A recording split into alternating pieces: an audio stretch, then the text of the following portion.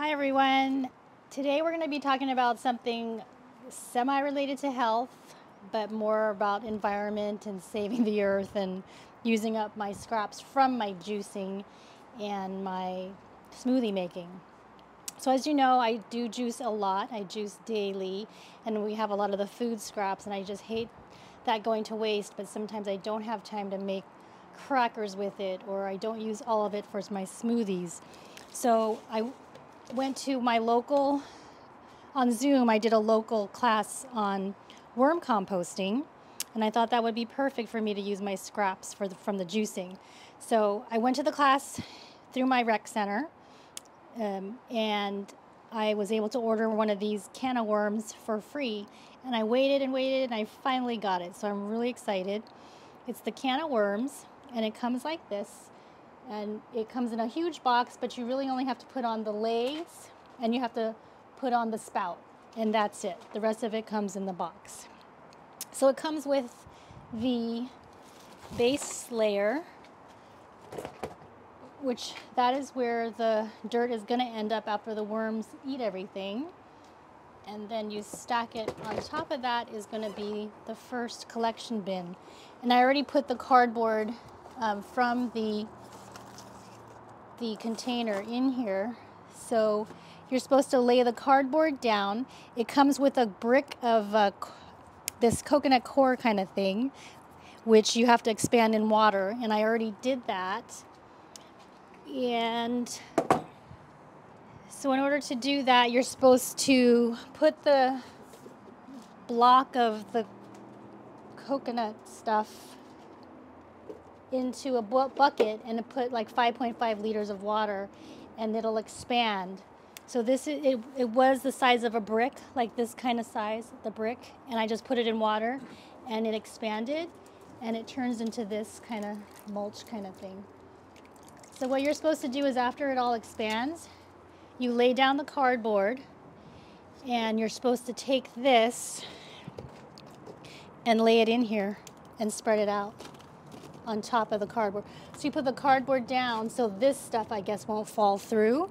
And what's going to happen is I'm going to place the worms on top of this, which I just got the worms today, so also very excited. The worms came separately through FedEx. 2 days shipping. They came from LA, so they came via FedEx today, and I will show you what they look like in a minute. Okay, so I'm almost done with taking all this stuff out. I'm doing this for the first time, just like real time, so you can comment below if you have any suggestions for me how to keep this worm bin up and prevent like mold and smelliness and all that, gnats.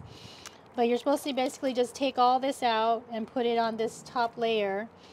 And then, very exciting, I'm gonna just get my worms. So you're just supposed to spread it around. And then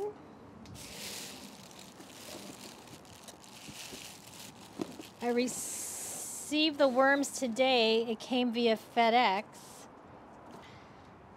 So the worms came via FedEx, but it comes in this bag, just this bag in a FedEx box.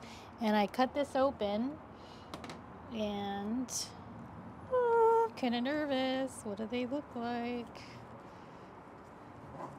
So there they are. There's the worms. Okay, so what you're supposed to do is just throw the worms on, and you're supposed to just let them dig themselves into this brown kind of mulch, and you let them take their time, I guess,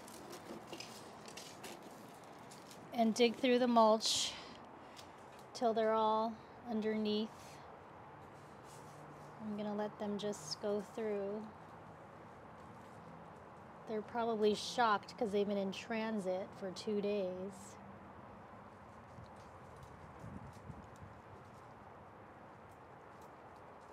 So basically, after they make their way and you can't see them and they've gone all the way down through this brown mulch, then I'm supposed to put my whatever I want to feed them. So for worms, basically you're not supposed to feed them anything citrus or onion, but you can do like food scraps, limit the amount of meat. You do eggshells, coffee grounds, lots of stuff. So I have my juicing pulp. So when all the worms go down underneath, what I'm going to do is I'm going to lay this pulp above them. And then you're supposed to cover it. You could cover it with like a wet paper bag to keep them nice and moist and this area moist. Or you can buy a worm blanket, and I got $40 off. So I did get a worm blanket, but it's actually not coming for another 2 weeks. So I'm just gonna start first because I want my worms to get situated.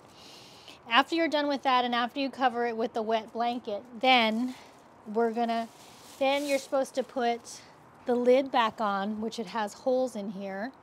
So then you put the blanket on, and then you're supposed to put this cover on.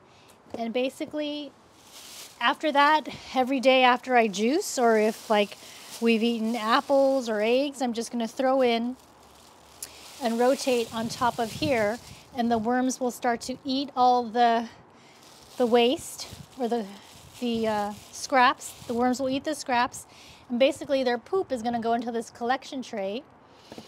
And this thing here is going to be like the worm juice, which is also you can water your plants with this. This little spout would be, it's worm juice. So I'm going to turn it off. So if there's anything that drips under here, I'm going to do that. So I will give you updates of how it goes. It's going to be a long time. It takes at least 3 or 4 months, I believe, to get your first soil that's going to end up in here. That's going to be nice, rich soil made from all my juicing scraps. So if you have any questions or if you have any comments and tips of how I can continue to do this really well, please leave a comment below and like the video if it's been helpful. But once again, this is the can of worms that I got for free because I attended a worm compost class. Thank you for watching. Have a great day.